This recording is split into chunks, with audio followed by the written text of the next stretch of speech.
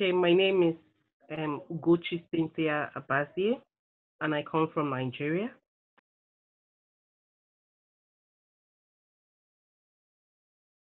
I the Rotary Fellowship Program was something that resonated to me very strongly because having gone to Australia and done a previous master's degree, I had the opportunity to interface with Rotary Fellowship scholars who also came to study peace and conflict um, at the University of Queensland. I saw the amazing work that they did, um, even well on their fellowship program, and it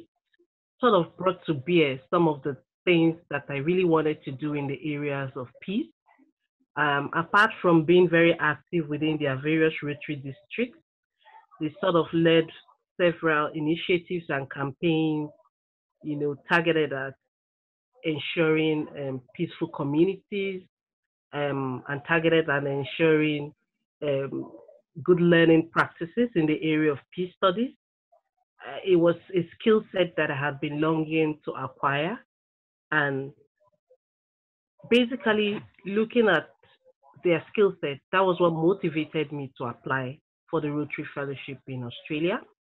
And I chose Uppsala because out of the four centers, um, Uppsala was one center that had very good research component, and it also had an elective course on gender and armed conflict, which very much resonated with my work in ensuring peaceful communities, especially for vulnerable populations, women and girls, in times of conflict. So these were my motivations for applying for the fellowship and choosing Uppsala University.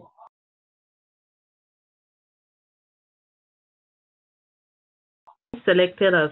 one of the Rotary Peace Fellows is like a dream come true for me. One is that my application was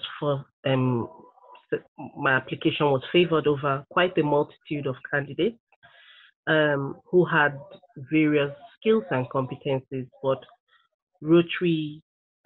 selected me because they felt that I had potential. They also felt that I would be good candidate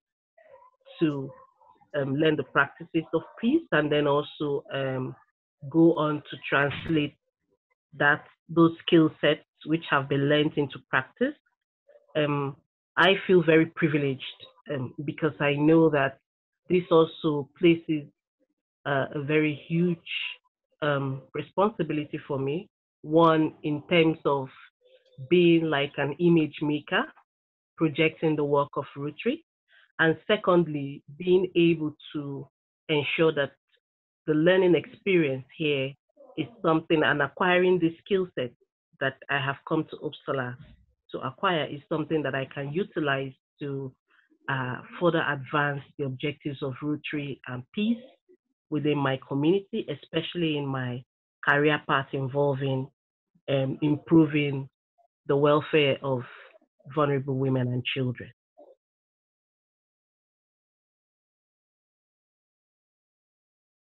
As someone who has had and built her career in the development sector, I am hoping to basically continue my career path in that area, but greatly aspiring towards working with the UN Women, because it is an organization that is majorly focused on women.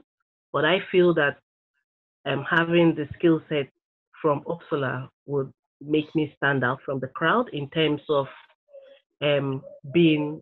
a woman peace builder who can learn my skills in that area and sort of lead communities and teams of development practitioners um, towards advancing peace building, especially for communities, and then